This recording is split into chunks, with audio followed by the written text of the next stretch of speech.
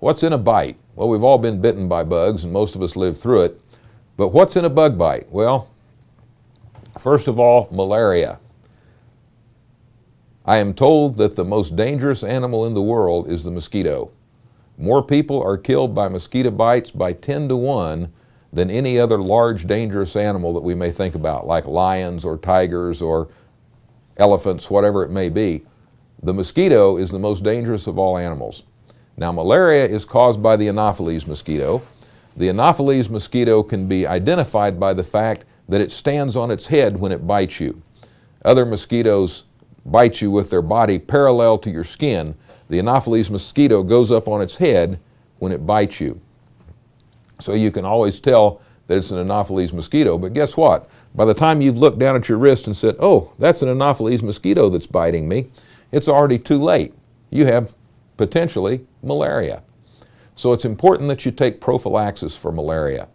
We recommend that you take some medication on a regular basis during the time that you're in the country, and this is very important, for at least 4 weeks after you leave the country for most prophylactic therapy. I will not recommend a prophylactic therapy specifically. I personally use doxycycline, but I recommend that you see your family doctor or your regular health care provider and get a prescription for whatever they recommend for your specific circumstance. Malaria prophylaxis is very important, and it is important that you continue to take your prophylaxis to the end of the prescription. Otherwise, you may have a mild case of malaria, you put it under wraps with the antibiotics, and then later on you come up with the infection, and by now you say, oh, surely it's been so long since I've been to that country. No one remembers that they've been exposed to malaria. So you need to finish your prescription out completely. Anytime you've been to a foreign country and you return with a febrile or flu-like illness, particularly if the fever is associated with diarrhea and a grumbling inside of your abdomen, you need to think malaria. You need to get tested for malaria. Doctors in the United States will not think of malaria unless you tell them that you've been in a foreign country and that you may have been exposed to malaria. So it's very important that you give that information to your doctor. Well, yellow fever is a mosquito-borne disease. You need to have a yellow fever immunization. Now, it's important that you realize not many countries have an active yellow fever problem. But if you do not have a yellow fever immunization, if you do not have that little card carrying with your passport that says you've had a yellow fever shot, if you happen to be in a country when they declare a yellow fever epidemic to be going on in that country, then you will not be allowed to return to the United States without getting a vaccine. You may end up spending 2 weeks at your first port of entry in quarantine because you didn't have a vaccine. So you need to make sure that you get a yellow fever vaccination before you go to a third world country. Now, next on the list is dengue fever.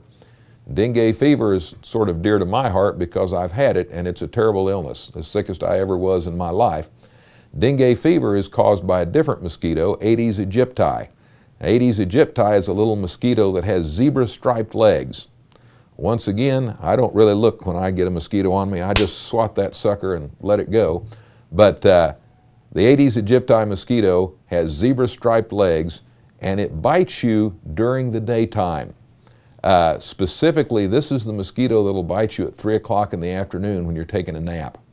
A lot of times mosquitoes bother you the most at night, so you keep on your mosquito repellent in the evening and during the night, but you're not really bothered by mosquitoes during the day because you're working or you're busy or whatever it may be.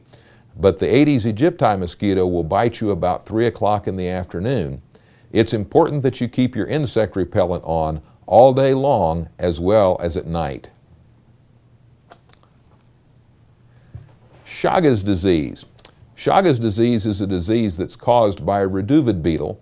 The reduvid beetle is also called the kissing bug. And what this thing does is it crawls in at night while you're asleep, and it crawls up on your face. Amazingly, because it's a great big bug, it can crawl right across your face without waking you up, and it bites you on the corner of the lip or in the corner of the eye. And then after it bites you, it defecates and rubs that into the bite, and you develop a little sore at the the spot where the mite bit you, right at the site of the bite of the mite, you might say, you develop a little sore called a shigoma, which ultimately transforms into a systemic illness that causes heart problems later on. Chagas disease is fairly common in third world countries, so you need to be careful how you sleep. You need to make sure you sleep in a place that is safe to sleep in and inside of a mosquito net. Leishmania. There are a number of types of leishmaniasis. There's the simple cutaneous leishmaniasis, which the Army has termed Baghdad boil because a lot of people got that in Asia. And it's simply a skin infection that will not heal. It occurs from the bite of a sand flea, which is a little gnat-like creature that bites you, especially when you go in tall grass or near water.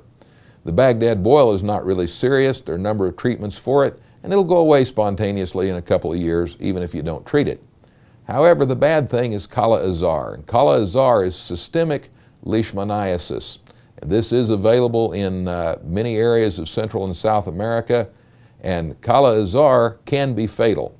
If you see the picture of the man in this slide, we encountered this gentleman on a mission trip, and you see his nose. I don't know how many of you would like to have a nose that looks like that, but this gentleman had Kala Azar. He's actually very lucky. He's one of the survivors. Most people who have this disease die. He has survived, and he's survived with this facial deformity. Onchocerciasis. This is a disease caused by a sand flea, and the sand flea introduces a filarial organism that produces these skin changes. This can be very severe, it can be highly pruritic, and it can be treated, but the treatment is not readily available here in the United States. Elephantiasis. This gentleman here has a terrible case of elephantiasis, and this is not a poor man who lives in the bush. This is a businessman, but during his growing up years, he got enough bites by the sand fleas that the filarial organisms are living in his blood. They blocked his lymphatics, and now he has this huge, swollen, ulcerated foot, and it's really just a mess. He came to us at a clinic and said, "What should I do with this?" Well, we cleaned it up, gave him some antibiotics for the infection that was in it, but I recommended that he have a below-the-knee amputation. That's probably the only solution for his problem, and he's still a young man yet. You get elephantiasis from being bitten by the sand fleas down along the river. There is a treatment for it, but once you've developed elephantiasis, even if you kill the filaria, the elephantiasis persists. So the treatment is not effective once you've developed the disease. For prevention, there is a salt called DEC salt that has a treatment in it that kills the filarial organism in its young stages. And personally, when I go to a country that has filaria, I buy a pack of DEC salt and take it home and eat it for a while. But the point is, use your insect repellent and stay away from the sandflies. So what do? Well, first of all, bug spray. You should keep some insecticide on your body at all times. DEET is the best, somewhere around 40 to 50%. The higher the percentage, the longer it lasts on your body. If you use a low percentage, you're going to have to reapply it several times. I personally use 100% because it travels well, but you have to realize you have to spread that stuff pretty thin or you're going to get too much. Use a mosquito net. We recommend that everyone sleep under a mosquito net. We buy them commercially from longroad.com. There are many other sources, but you should not sleep in a third world country without a mosquito net.